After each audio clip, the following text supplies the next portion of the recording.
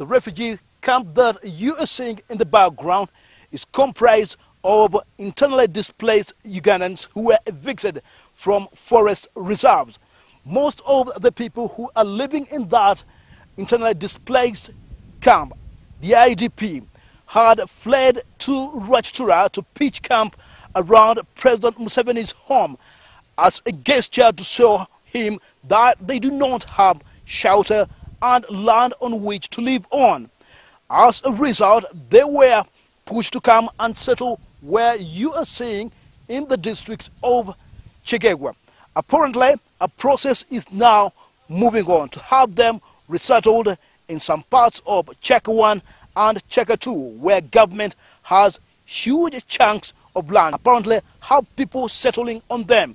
But there is a process that is going to be used, because we are meant to understand that not all those people who stay in that internally displaced people's camp are genuine refugees. Some of them we are meant to understand that they're trying to take advantage of a government program that is meant to offer land to those who are genuine and are internally displaced. While 3/4 might be genuine, a quarter is a bunch of masqueraders. That may be the issue. Also, the question of settling over 5,000 externally displaced Ugandans who fled from Tanzania back home is also going on.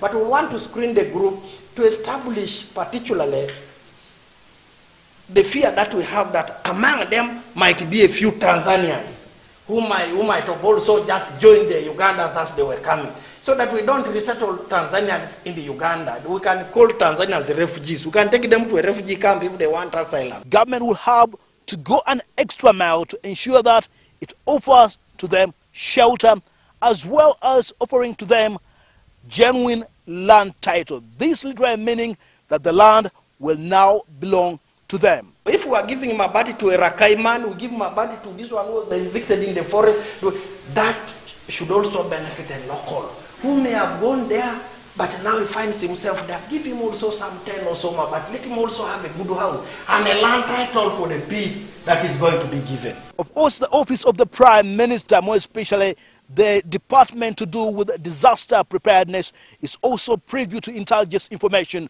pointing out the fact that there are some big wigs in the office of the President and in some other departments of government who have already secured huge chunks of land. I am also aware that outside Kyegegwa, there are a few individuals who are based in Kampala and other areas who have interest in that land. Some of them have big chunks of land. They don't want this exercise to succeed. Fortunately, there are very few, because some even work in the office of the big man, and we have known them. Timothy Sibasi, Disaster Vision, here in Kyegegwa District.